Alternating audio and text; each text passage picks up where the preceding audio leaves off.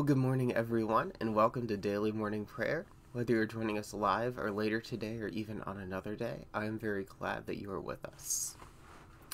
And so, as always, we're going to start with a blessing, and then we'll be reading from the book of Psalms. Today it is Psalm chapter 37, and then we'll be reciting the Apostles' Creed and the Lord's Prayer together. And then we'll be going through the prayers of the people, and we're going to go ahead and get started this morning. Glory to God in the highest, and peace to his people on earth. Lord God, heavenly King, almighty God and Father, we worship you, we give you thanks, we praise you for your glory. Lord Jesus Christ, only Son of the Father, Lord God, Lamb of God, you take away the sin of the world, have mercy on us. You are seated at the right hand of the Father, receive our prayer. For you alone are the Holy One, you alone are the Lord, you alone are the Most High, Jesus Christ, with the Holy Spirit, and the glory of God the Father. Amen. And reading Psalm 37. Don't get upset over evildoers. Don't be jealous of those who do wrong, because they will fade fast like grass. They will wither like green vegetables. Trust the Lord and do good. Live in the land and farm faithfulness. Enjoy the Lord, and he will give what your heart asks. Commit your way to the Lord. Trust him, he will act and will make your righteousness shine like the dawn, your justice like high noon. Be still before the Lord and wait for him. Don't get upset when someone gets ahead, someone who invents evil schemes. Let go of anger and leave rage behind. Don't get upset, it will only lead to evil. Because evildoers will be eliminated, but those who hope in the Lord, they will possess the land. In just a little while, the wicked won't exist. If you go looking around their place, they won't be there. But the weak will inherit the land. They will enjoy a surplus of peace. The wicked plot against the righteous, grinding their teeth at them. But my Lord just laughs at them, because he knows that their day is coming. The wicked draw their swords and bend their bows to bring down the weak and the needy, to slaughter those whose way is right. But the sword of the wicked will enter their own hearts. Their bows will be broken. Better is the little that the righteous have than the overabundant wealth of the wicked. The arms of the wicked will be broken, but the Lord supports the righteous. The Lord is intimately acquainted with the lives of the blameless. Their heritage will last forever. They won't be ashamed in troubling times, and in a period of famine they will eat their fill. But the wicked will die, the Lord's enemies will disappear like the beauty of a meadow in smoke. The wicked borrow and don't pay it back, but the righteous are generous in giving. Those blessed by God will possess the land, but those cursed by God will be cut off. A person's steps are made secure by the Lord when they delight in his way. Though they trip up, they won't be thrown down. Because the Lord holds their hand. I was young and now I'm old, but I have never seen the righteous left all alone. I have never seen their children begging for bread. They are always gracious and generous. Their children are a blessing. Turn away from evil, do good, then you will live in the land forever. The Lord loves justice. He will never leave his faithful all alone. They are guarded forever, but the children of the wicked are eliminated. The righteous will possess the land, they will live on it forever. The mouths of the righteous recite wisdom, their tongues discuss justice. The instruction of their God is in their hearts. They don't miss a step. The wicked, on the other hand, target the righteous, seeking to kill them. But the Lord won't leave the righteous to the power of the wicked, and won't let the righteous be found guilty when they are judged. Hope in the Lord and keep his way.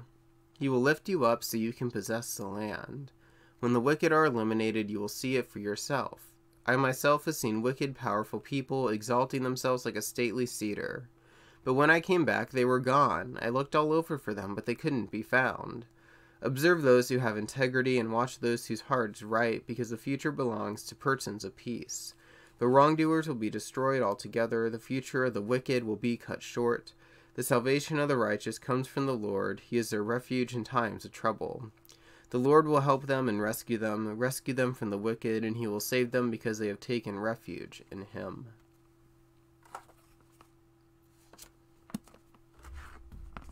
Alright, and now I'll be placing the Apostles' Creed in the comments so we can recite it together.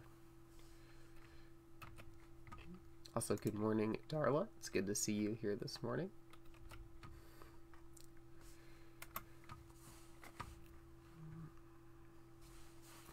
Let us now declare our union with followers of Christ around the world and throughout all of history in the reciting of the Apostles' Creed.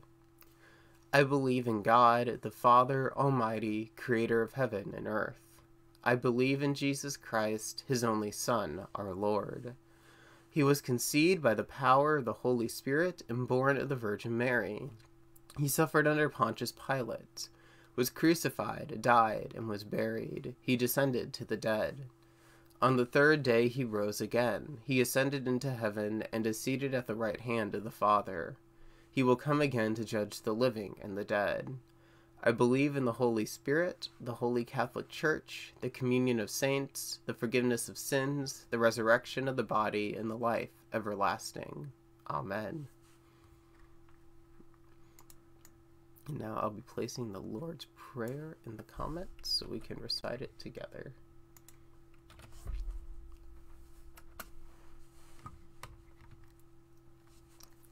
And now, as our Savior Christ has taught us, we are bold to pray.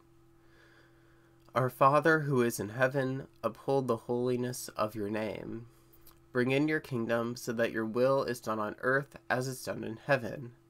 Give us the bread we need for today. Forgive us for the ways we have wronged you, just as we also forgive those who have wronged us. And don't lead us into temptation, but rescue us from the evil one.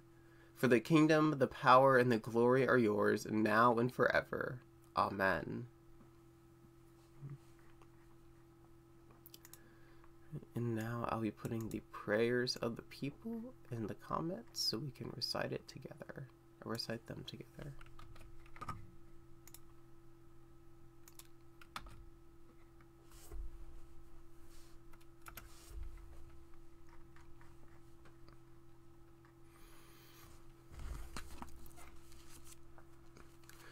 Almighty God, you have given us grace at this time with one accord to make our common supplication to you. And you have promised through your well-beloved Son that when 2 or 3 are gathered together in his name, you will be in the midst of them. Fulfill now, O Lord, our desires and petitions as may be best for us, granting us in this world knowledge of your truth, and in the age to come, life everlasting. As always, the refrain, the part of the prayer that we all say together, is in all caps so that you can distinguish it. Lord, we pray for the worldwide church, for our congregation, The Journey, and for our campus outreach ministry at Graceland University, that we may all be one. We open our hearts so that we may truly and humbly serve you, that your name may be glorified by all people. We pray for all spiritual leaders around the world, and especially for our own pastors, Justin, Sean, Mia, Tim, Lily, and Eli, that they may be faithful ministers of your gospel.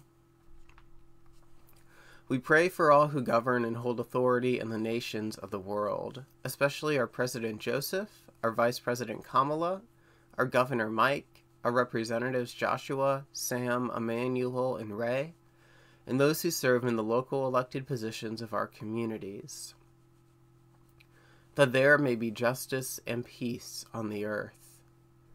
Have compassion on those who suffer from any grief or trouble, especially Robert, who is undergoing CART therapy, Charlotte, who is going through various health problems, Pan's granddaughter-in-law, who has been diagnosed with cancer, Patricia and her son, who have a fractured relationship, the people of Afghanistan, that they might experience peace in the midst of a power transition, for Mike Snyder, whose brother Greg passed away recently, for Nikki, who recently had a hysterectomy, for Christina, who has COVID, for Dawn Lowry and her family, for Shelley and her family, for Patricia's granddaughter Americus, for Patricia and her family who are going through a rough time, for Deborah's stepmother Roxanne, who recently had a tracheotomy and is in rehab, for Annalie and her children who recently lost their husband and father Michael to cancer, for Jeremiah's sister Jennifer, who has stage 4 breast cancer, for Brandy and Jim and their family who lost their grandchild Everett, for Jennifer Holloway's husband who is searching for employment,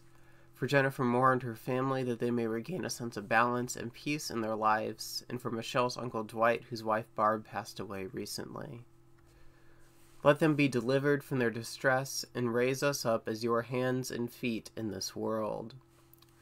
Let us live in the light of your grace as we go about our daily lives. We especially thank you for your loving provision for Darla as she diligently cares for her mother in the midst of sickness, for Nikki while she performs her daily work as an RGM and as she explores her faith day by day, for Angie as she goes through physical therapy, and for Mia and Tim and Allie as Allie recovers from her surgeries. Let us always remember and live within the grace you are always giving us. Give to those who have passed, especially Greg Snyder, Michael Montier, Everett, Barb Reel, and those in our communities who have lost their lives to alcohol or drug addiction, eternal rest. Let the light of your love shine on them forever. We praise you for your saints who have entered into joy. May we also come to share in your heavenly kingdom and work to bring it about here on this earth. Lord God, Almighty and everlasting Father, you have brought us in safety to this new day. Preserve us with your mighty power, that we may not fall into sin, nor be overcome by troubles, and in all we do, direct us to the fulfilling of your purpose, through Jesus Christ our Lord. Amen. All right, and that concludes Daily Morning Prayer for today. So as always, I am putting a link in the comments, rethinkfaith.org/prayer, where you can go to submit your own prayer request. As always, please specify if it is a public or private prayer request. The public prayer request will be in the prayers of the people, so they'll appear here every day. And the private prayer request will only be shared with the Journey's leadership team, but either way you'll have people praying for you. And then of course please send updates so we can keep praying for you in whatever way is best for you. And that's everything I have for today. So to anyone who's been here, thank you so much for being here, and I hope you have a lovely rest of your day. And I will see you tomorrow at 8 a.m. for Daily Morning Prayer.